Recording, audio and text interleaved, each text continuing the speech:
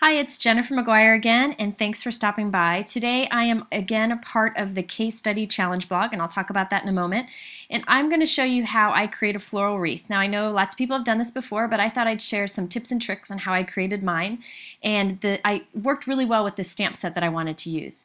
I'm also going to show you how I got the Wink of Stella glitter pen to work for me, because I've heard that some of you have had some trouble, so I have one to show you.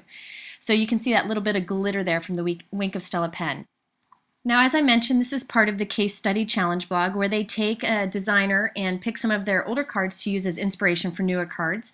So this is an older card of mine, and I was inspired by it to create the floral wreath and also some of the colors. So this is where the inspiration came from. So now back to my card. I want to create a wreath, and the way that I find this best to do is to trace a circle onto my card. So I have a 4 1/4 by 4 1/4 inch card, and this is just a circle die. You can use anything, a roll of tape, you can use a cup, anything you want to trace a circle with pencil lightly onto your card. I find that if you trace a circle, this makes it so much easier to get a nice round wreath.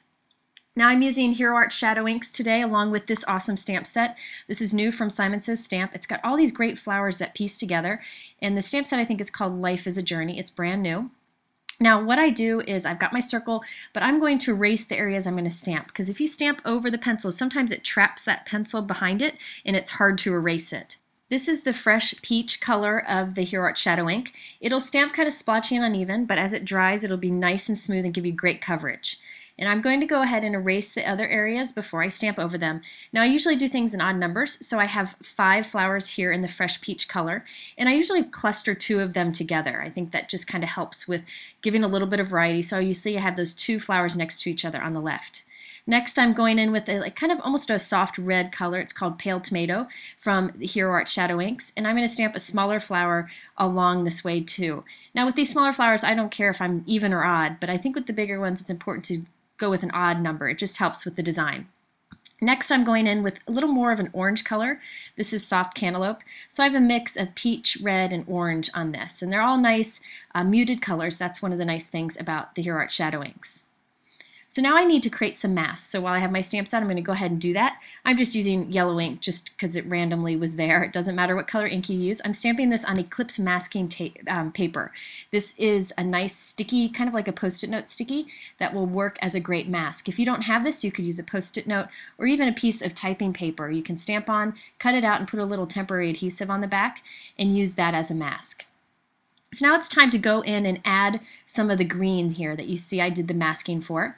So I'm peeling the back off the Eclipse masking paper, and I'm going to place this over my flower.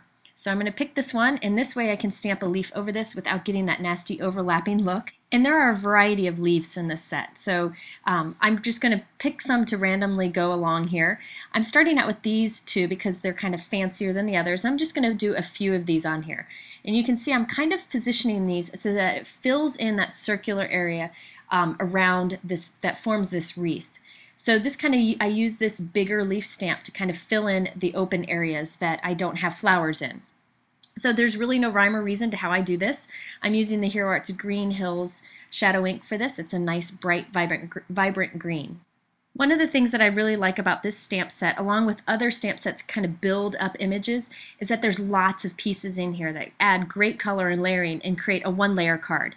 One of the things that's in the stamp set that I like is this little kind of stem here. You'll see it's got 3 little ends to it. And then there's a berry stamp that goes with it, and it'll stamp the 3 little berries in the perfect position. So I'm just going around and again filling in some of those open areas and making sure that I'm kind of ending up with a nice rounded wreath. So if there's any areas that don't seem as rounded, I'll just fill it in with these stamps. So this is the 3 little berry. Watch how easy this is, and it just stamps the berries perfectly along that little stem piece, and that was the soft pool ink. So now that I've done a bunch of these, I'm going to go through, and there's a ton of little leaf images on this stamp set too, and I'm just going to go and add these along the wreath. Now you can see little areas where there's some gaps or that it's just not rounded out as nice as the others, and that's just where I'm going to go in and fill in with these leaves. And you can see how fast it is to move the little mask around to quickly do this. Then there's this teeny tiny little leaf here that I'm going to go in and fill up any open little spaces. So you'll see there's a little open space over here and then one here on the bottom, and there we have it, nice and rounded out.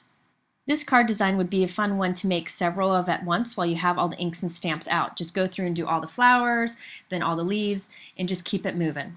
Now for the center of these flowers, I wanted a little dot of the Butter Bar yellow ink. So I have that stamp that I used for the berries. It's 3 little circles, but I'm only inking up one of the circles. So you'll see that's why I'm doing on the corner of the ink pad. I'm just inking up one circle and stamping that as a little dot in the center of all the flowers. Now there wasn't a teeny tiny flower or little dot for the center of these small flowers, so I'm just using my stylus. I just press the stylus onto the ink pad and then dot it onto my card. It also makes this fun little kind of little berry dots around the card also to kind of fill in any open spaces I had. I love using my stylus. Any stylus works. You could even use a pen cap, but it's a great way to add little dots of ink. Now for the greeting, I'm just cutting it here. Don't panic. The stamp will still work just fine, but I'm going to cut that so that the thank you fits nice into the center of that wreath area. So I'm putting the two words up against each other and kind of centering them there. And then I'll take my acrylic block and press it right on top.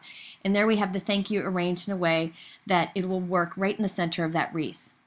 Now if you are anti-cutting of stamps, you could just ink up the word thank and stamp it, and then ink up the word you and stamp it below it. So you could do it by not cutting up the stamp if you wanted to also. Now for some reason I'm not good at leaving good enough alone, so whenever I have a one layer card I like to add a little shimmer to it just to create some interest. I don't know, I have issues. But anyways, I like to use the Wink of Stella glitter pen. It's really subtle and just adds a soft shimmer. Now I've heard that many of you have had trouble with the new Wink of Stella pens when you get them, that too much of it comes out. Well, my friend Stephanie Clark and I were kind of talking about it and we figured out the solution, so I thought I'd share it here. Thanks to her for helping me figure this out. So I got a new pen so I can show you how to prime it and get it ready to use and get good results. So this is the Wink of Stella pen. This is the clear one. It comes with that little black ring. You want to take it out and then you can pitch that black ring and then screw it on tightly. Now you want to give this a nice good shake before you open it. I already shook it and I'm going to shake it some more. The more you shake it the better. Now you got to work all of this ink out into the tip. So you're going to squeeze it and kind of pump it. Now be patient. It's going to take time.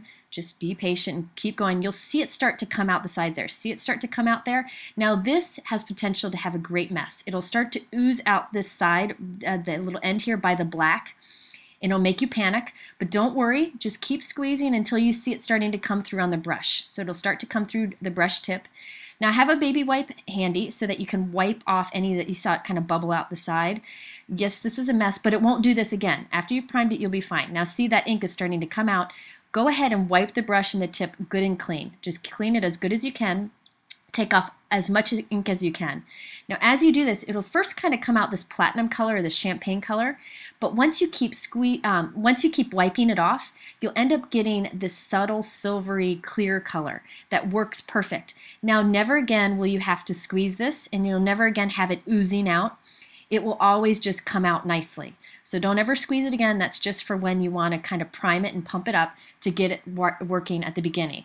So if it comes out a little platinum color or a little too intense at the beginning, just wipe some of it off and you'll end up with a nice clear shine.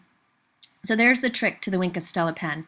Now here I had a total random adding here. I'm using a soft pull ink pad and my stylus to add little dots to the berries that I stamped before. Just a little something that makes a big difference.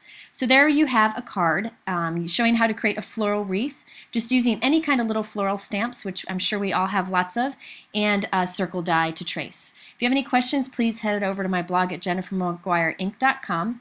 And if you want to know any of the supplies, they're listed in the description below here on YouTube. Thanks for watching.